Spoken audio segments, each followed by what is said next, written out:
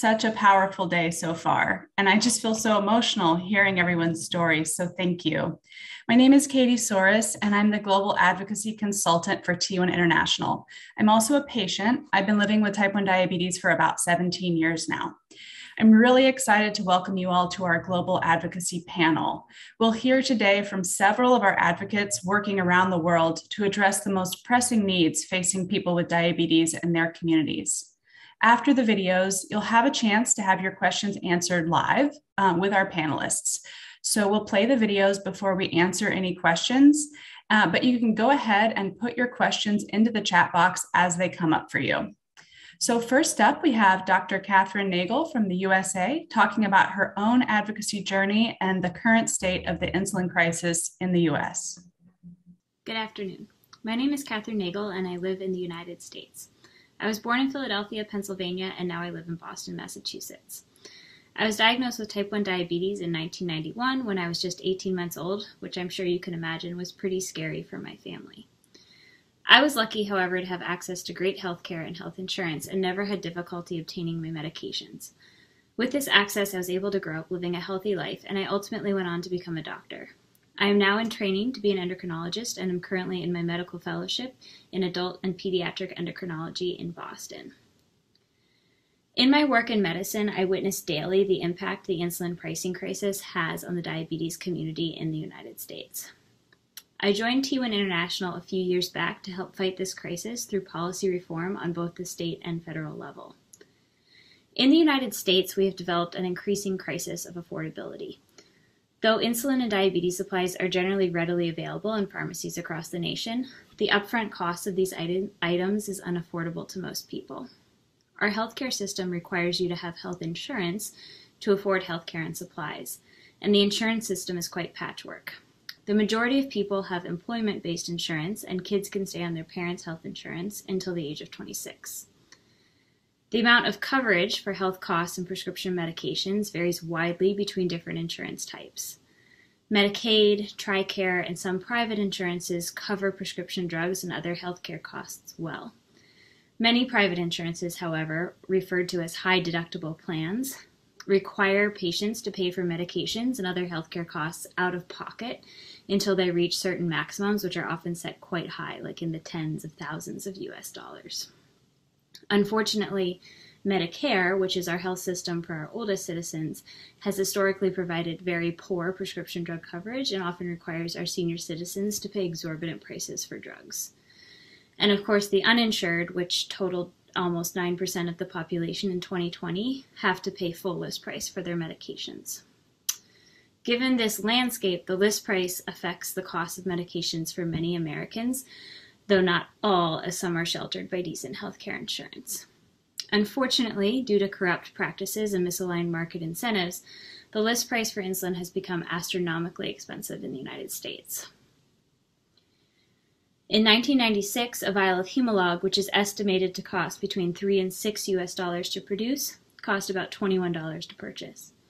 In 2017, the exact same product was being sold for over $300 per vial. This represents an increase in price of over 1,200%, despite there being no change in the product itself. This is particularly striking because the same product, a vial of Humalog, made by the same company, Eli Lilly, in our neighboring country of Canada, costs a much more reasonable price of about $30. And I just want to note that this pricing difference does not mean that Canada is without their own access problems, but it is this unchecked price gouging in the United States that has directly led to the insulin pricing crisis that we now face.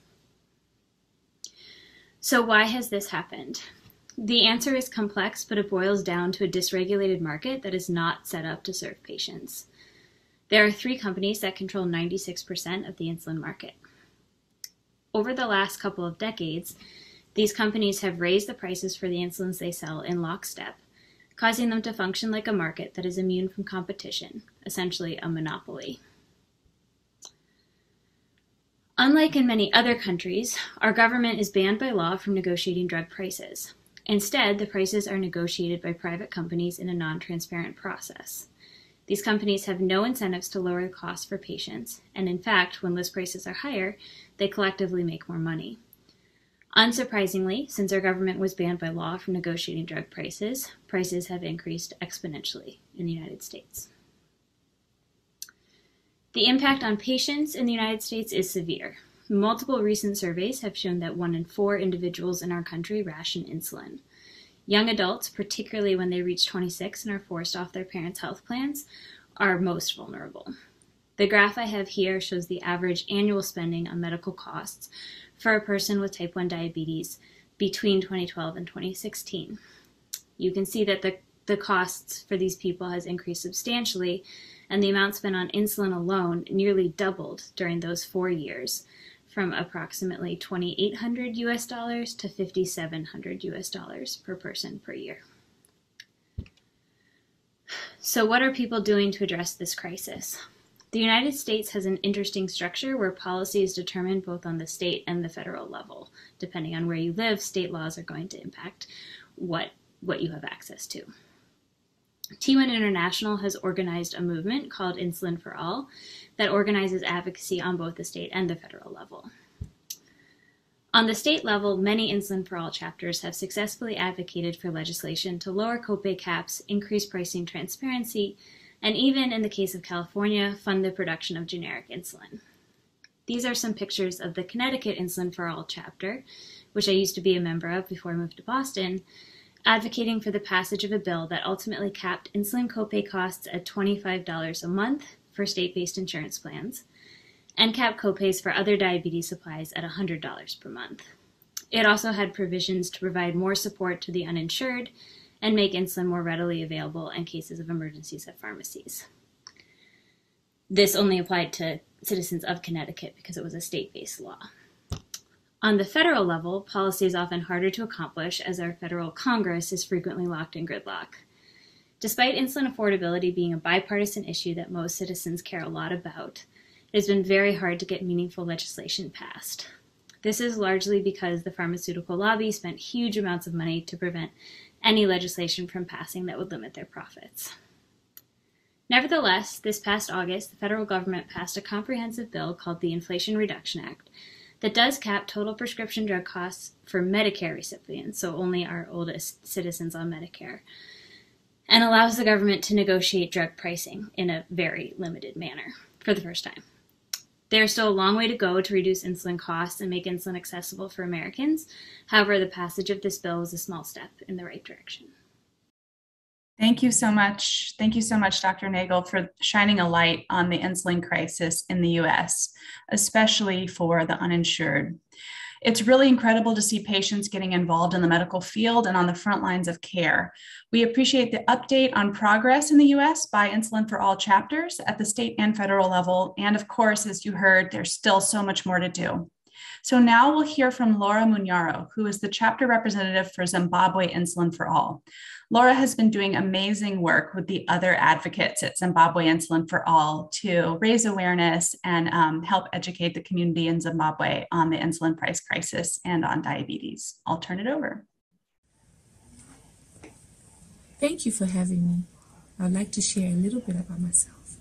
My name is Laura Munyoro Kangulu, Global Chapter Representative for Zimbabwe. I'm a caregiver to my mother who's diabetic, and as a pharmacist, I'm responsible for diabetic patients I'm in contact with. It has been a tough journey seeing my mother through the lows and highs of managing her blood glucose levels and ensuring availability of her medication. As I've been assisting more patients, I've become sympathetic towards the struggles of diabetic patients, hence my passion to advocate for them. A look at diabetes in Zimbabwe. Feedback from patients shows the unequal distribution of insulin supplies across the country, which is a burden for patients and caregivers as it takes up time looking for the drugs and also travel costs are incurred. There are limited or erratic supplies at most healthcare levels, with mostly basic insulins only available. Insulin analogs and pensets are inaccessible, a drawback for those specifically recommended to use by their doctors. They can be found only in a few private pharmacies. Emergency supplies generally are unavailable, at primary healthcare levels, yet essential for poor communities, schools, and sports kids. On to some real-life examples from interviews. Patient 1 is a case of a type 1 diabetic in competitive sports who described how the sports first aid kits have no emergency insulin at all, and those attending to them have little or no knowledge on how to administer insulin. This discourages patients from competitive sports. The second case struggled to get a doctor to prescribe the appropriate insulin for him, resulting in 8 years of poor health, yet very high bills. The lessons we get from here is that we need to continuously educate patients and healthcare professionals on modern insulins, also educating patients on the category their diabetes falls in, for example, type 1 or type 2. We need to close the gap, the knowledge gap, between general practitioners and specialists, as illustrated in case 2. Affordability. In government hospitals, one can only get treatment after paying consultation fees, which is a disadvantage for the poor. Specialist treatment requires more out of the pocket, sidelining the poor with severe conditions. The more recommended analogs are expensive, so patients fall back on what they can afford. Test strips are a luxury for most, resulting in fewer checks than advisable. The picture there shows one of our members illustrating that they have to use a vial instead of the pen sets when funds are unavailable. What are we doing as a chapter? With guidance from T1 International, we've been working with our Department of Health to raise awareness of the plight of diabetic patients regarding access and availability of insulin through workshops, patient education flyers, Facebook, where we had our Share Your Story series, Twitter, and WhatsApp support group.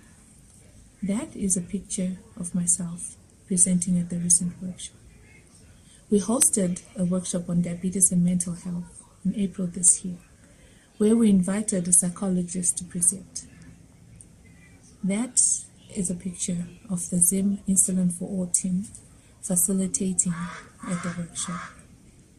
We've also worked on policies with other organizations which will ensure better access and affordability of insulin and other accessories. Thank you so much, Laura. It's so wonderful to hear what you and the other advocates of Zimbabwe Insulin for All are accomplishing. And as we will continue to hear today, we all share challenges to the vision we have of a world where everyone has what they need. And it's really beautiful to see the people-powered, grassroots, community-driven movement that you're creating with your education and advocacy initiatives.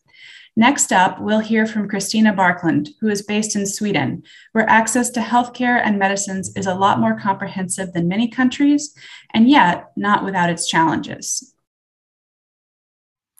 Hello, Sweden here. Sweden is number 2 in the hit list of T1D. We are 1 in 200, beaten only by our neighbor Finland. They are 1 in 100. We're not enough to win any election, but we must of course raise our voices. Because the fact is that the knowledge of T1D in the Swedish society is extremely low. And we with T1D are incredibly quiet, though we are one of the most affected countries in the world. At the same time, we are very well treated by our healthcare. But at the same time, we are forbidden to work in several occupations. And at the same time, we are expected to work full-time to at least 65. Hello, I'm Christina Barklund. 62 years. I have had T1D half of my life. I'm a GP in Stockholm, the capital of Sweden, where I have the responsibility for 1,000 diabetics with type 2. In the middle of my med school, I got T1D. Single mother to a 3-year-old girl. No one I knew or no one in my family had diabetes, so I felt like an alien. In med school, we learned that diabetics are sloppy and careless. So I also felt quite ashamed, worrying that I never could get a job as a doctor.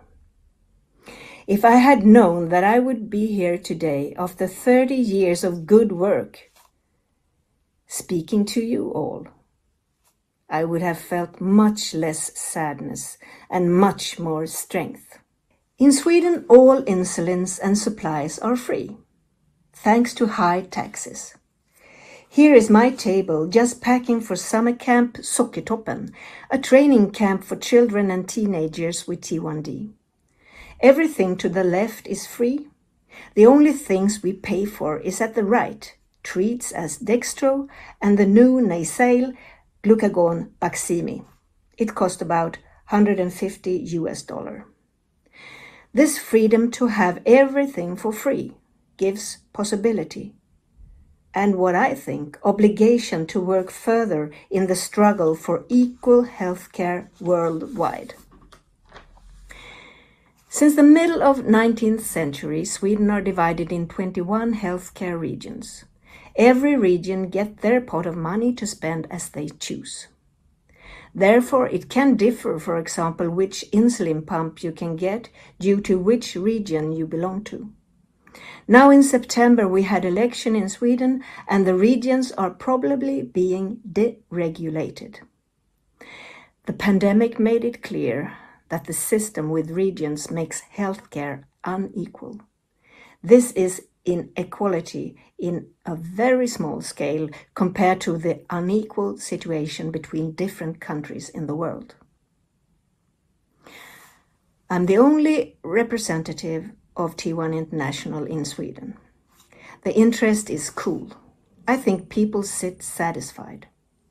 There's also a tradition in Sweden to hide sickness. It's nothing you should talk about. You should be strong and able to take care of yourself.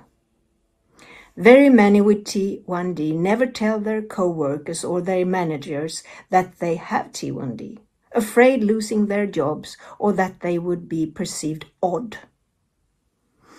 An acquaintance of mine with T1D, a real lonely rider, has for several years fought for our rights to get driving license for truck, bus and taxi.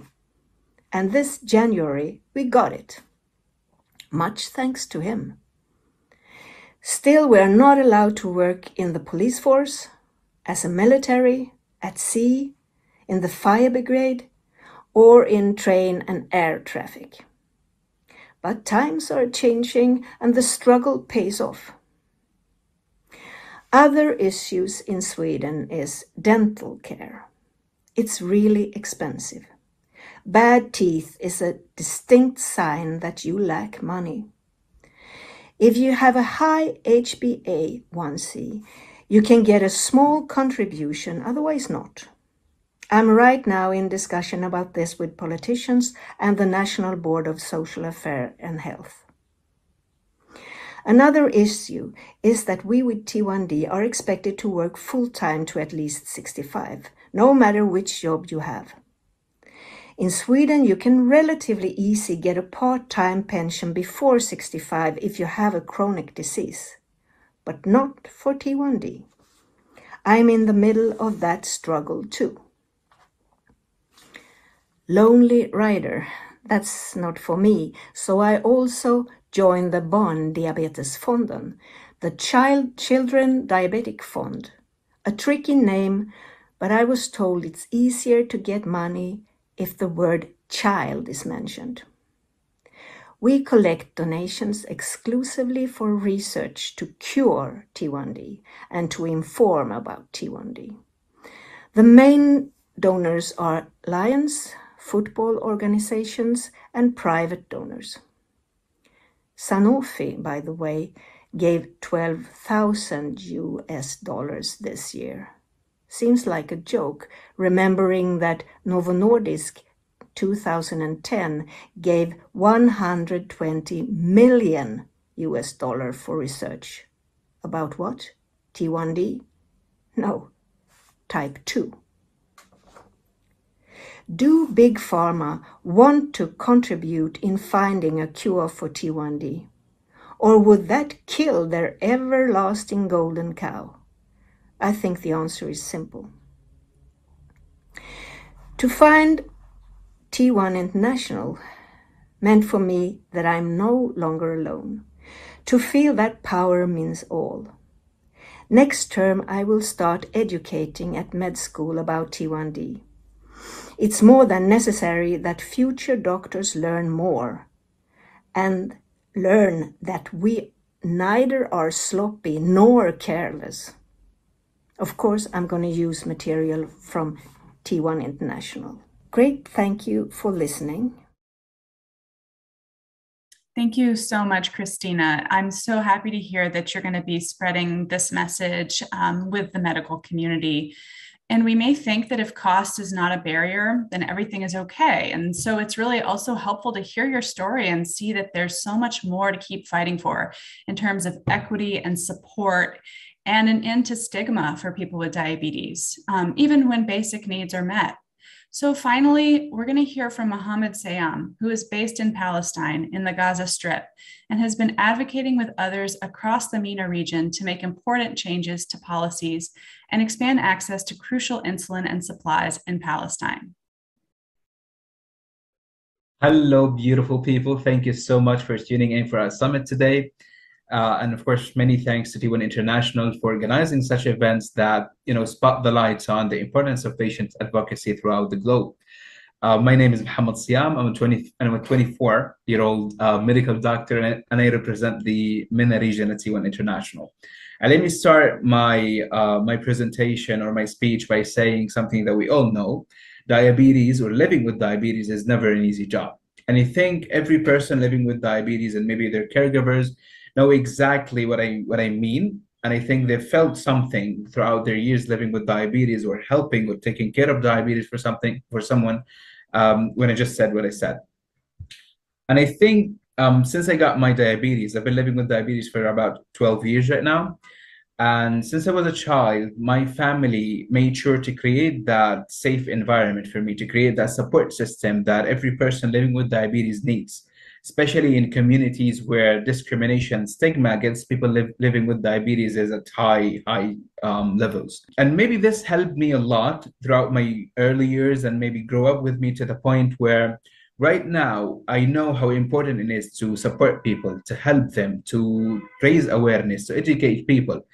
And it kept growing with me when I started med school, to the point where I felt like, okay, right now, I'm gonna be that middle chain between the healthcare system and the community to understand both visions, to understand both views, and try as much as I can to help, to educate, to talk to stakeholders, because, we all feel that responsibility, that eagerness to do something and to help the community that we belong to. Advocacy is never an easy job. We all know that. It's not easy to hold a meeting with a stakeholder. Sometimes the community doesn't support your actions or your activities. And I think maybe throughout the past few years, COVID has hit us very hard and created some sort of disturbance throughout our work or plans. So it's a lesson that I've learned, that I had to know my limits. I need to know how to organize my time, how not to feel burned out with my work, sometimes with activities that have been, postponed or canceled just because of the environment around me not supporting my idea. Or maybe just because, it was not the right time or the right moment for it. And I think at the beginning of each journey, we always have that, eagerness, that energy that we need to spend on a specific activity or a specific project that we start with.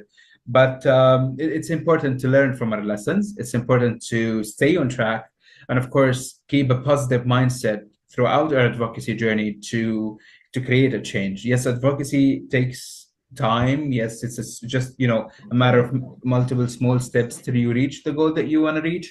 But at the end of the day, you will reach that goal and you'll help yourself and, of course, other people living with diabetes around you. In Palestine in specific, let me say that the situation was different before and after June 2021. So before that, insulin vials were available in the governmental clinics. But other than that, if I want, let's say, for example, a doctor prescribes an insulin analog, an insulin or some type of insulin analog for me, this means that I need to buy it out of my own pocket.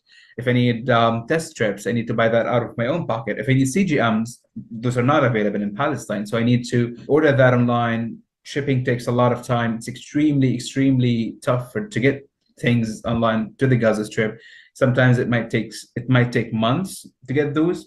So it was hard. It was rough. Doctor visits, especially endocrinology visits, are paid. So you need to pay that out of your own pocket to visit a private clinic. We have no registry or database system. So we had a lot of problems. And of course, throughout years of advocacy, we started to change things a little bit. And I think we've got some sort of help following the May 2021 attacks on the Gaza Strip to act on getting insulin analogs available for free for every person living with diabetes in the Gaza Strip and in Palestine in general.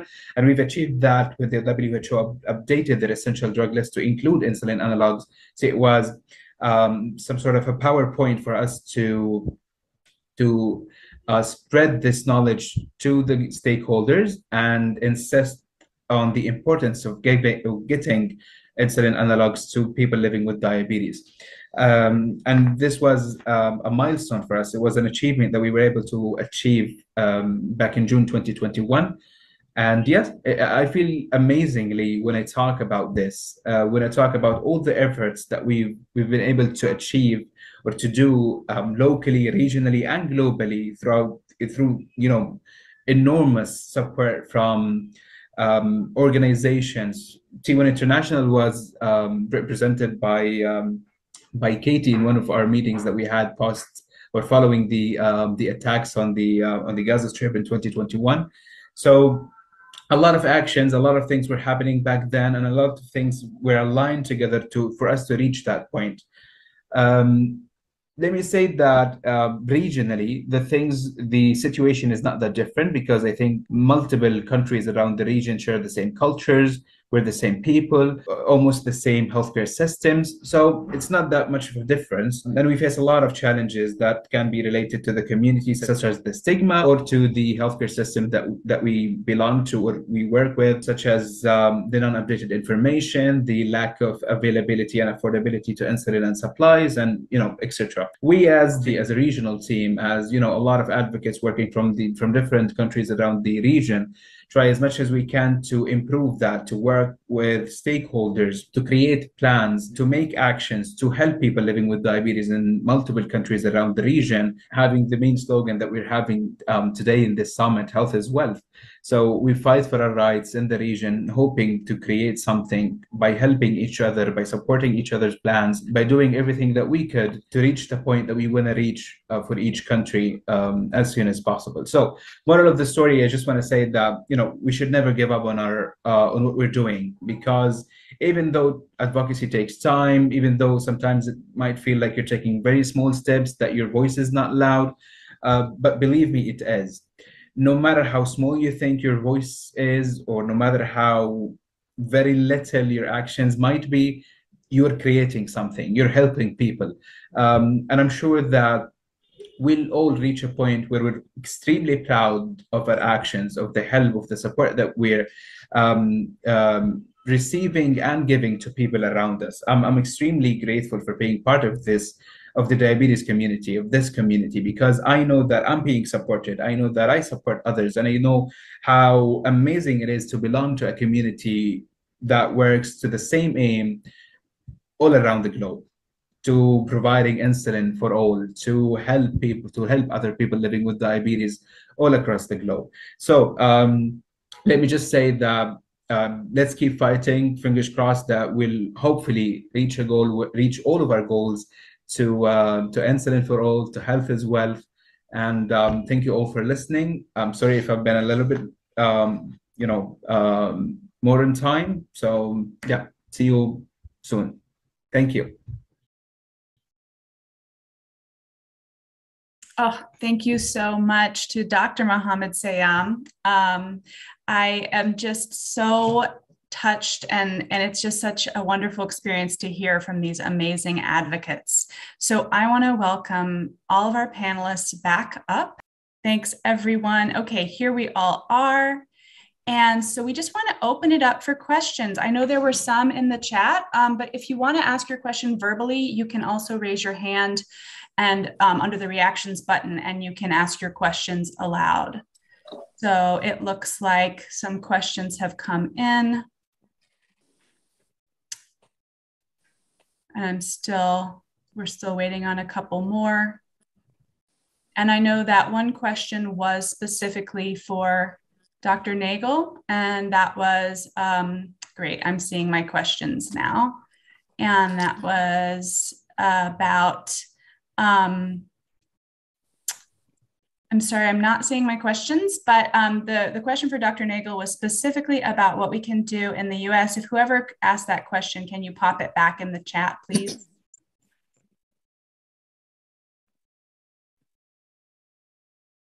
How do we put more pressure on California Governor Newsom about manufactured insulin locally? Is that a question you could tackle for us? Sure, I can try. So I think California actually passed some interesting legislation recently to start making generic insulin that would be significantly cheaper than what's available on the market. The problem with the legislation is it doesn't come into effect for, I forget exactly what year, but it doesn't come into effect for a couple of years. And then there's a lot of barriers to actually making that generic insulin. It will only be for in California. But I think that the movement to make generic insulin is a good idea, because right now the US is basically functioning as they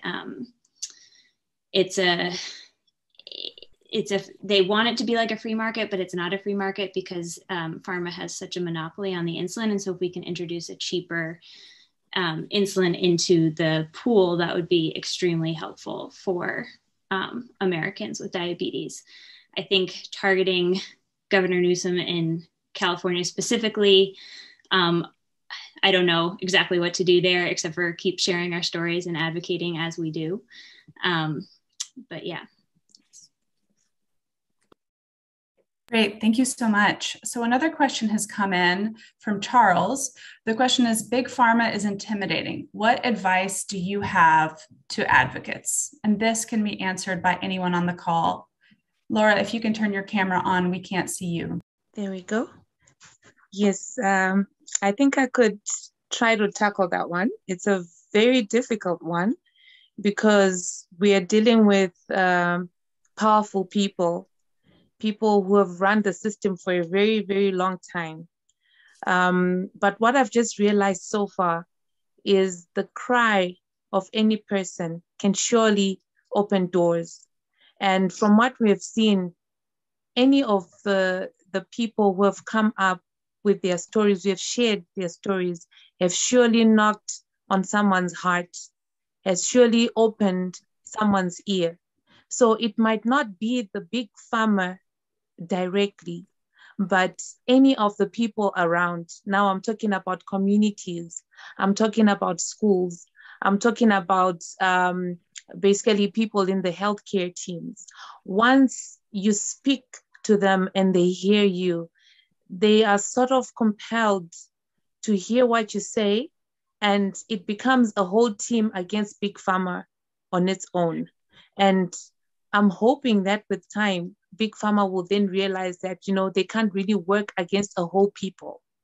So if you look at it from the perception of starting with educating the communities, educating the healthcare professionals themselves on the impact that lack of insulin basically has on the people, I think that can open ground to a lot more voices. With that education comes knowledge. We spread the knowledge of the importance of insulin. We spread the knowledge, equating it basically to water. If people run around to make sure a community that has no water gets water because they know the importance of water in a life's person, then surely we are saying insulin is almost as equal as not having water in your system. So we just need to work on ground level, starting with research, starting with educating the people out there. Once we do that, Big Pharma, I have realized, listens more to the healthcare professionals because they speak to, they sell to, they market their products in that direction, of the healthcare professionals. So when the healthcare team gets to understand and gets to be passionate, compassionate, and understanding what the patient is going through, then they themselves can also help us. They can back us up in our cry as we speak to the pharmaceutical companies, which is what we have been trying to do in Zimbabwe as a Zimbabwean team, starting with the education, starting with letting people share their stories, starting with spreading that out on social media so that people get to acknowledge what the T1 communities, basically the type 1 diabetes patients or insulin users are using. And mind you, they're moving more towards giving patients more insulin, especially those who are even on type 2 diabetes, who are poorly controlled. So it means we're going to have so many insulin users out there who are going to be crying and be in need of that insulin. We need to have analogs available, of which right now it's mostly just the vials that are available.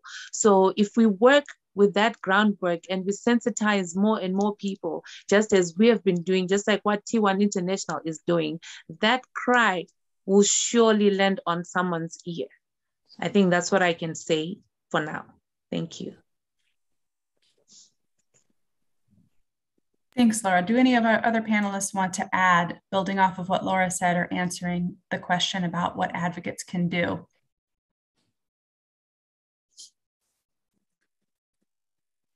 Well, for me personally, I think adding up to things like that, to what Laura just mentioned, because I think she mentioned like almost everything that could get to our minds when we ask this question. But I think pharma companies in every country are linked directly to the government or to the Ministry of Health, to people who are taking or making decisions. And this is happening because of something that was mentioned previously in the panel, the monopoly that is happening because of those pharma companies and how they affect the healthcare system, how they pay money in order to to be viewed as the good side of the healthcare system or things like that. So I think tackling such issues should start also by going to healthcare decision makers or policy makers in order to switch the views of how they work with the pharmaceutical companies, and how can we get the maximum benefit of the pharmaceutical companies in order to support the people, for example, living with diabetes, and support their needs, and especially talking about insulin affordability and availability in every country around the world. Great. So I'm going to move us to, I think, 2 more questions. So we have a hand raised. Pilar, do you want to ask your question live?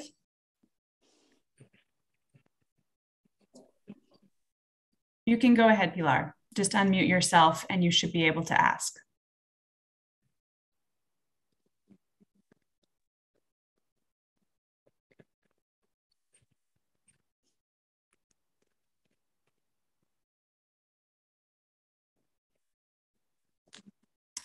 We should be able to hear you now, Pilar. No.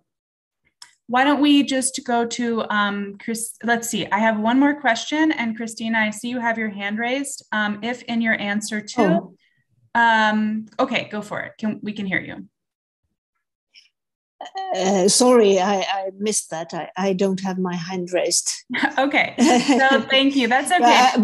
But I can say that I think we must confront them, the big pharma, and in the media, so people will know. People are unaware what's happening to us around the world. No one in Sweden knows that how the situation is in US or in Zimbabwe. No one knows. Absolutely. We all need to be raising awareness in our own countries and around the world. And thank you for that, Christina. So we'll ask one more question, and it might be that Pilar is able to put hers into the chat. But the question now is, how have supply chain shortages or interruptions affected insulin or delivery devices availability and price? And how should we take that into account in our advocacy?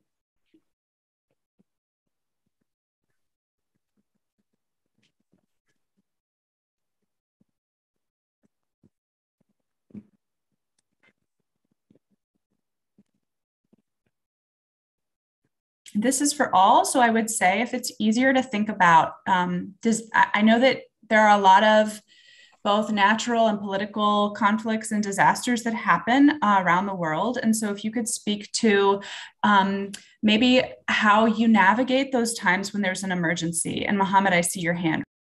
Yeah, regarding the shortage, it's something I guess second and third world countries or developing countries in general suffer from.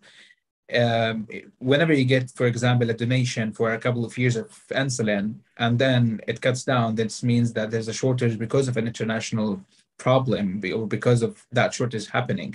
And this, of course, affects the lives of people living with diabetes, because right now, like, for example, you're being dependent on this supply, on the governmental supply that is being supplied, of course, because of the international law in an international level.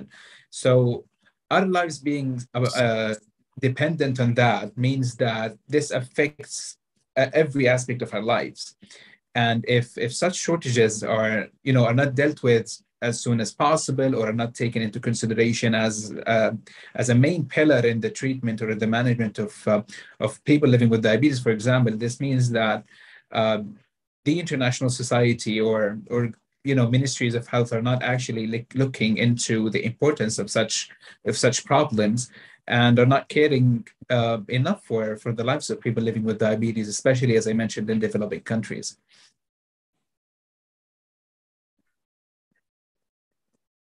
Thank you so much, Mohammed. Thank you all for your answers. And this has been an extremely powerful and informative session. And we have to wrap up here. Thank you all. Thank you.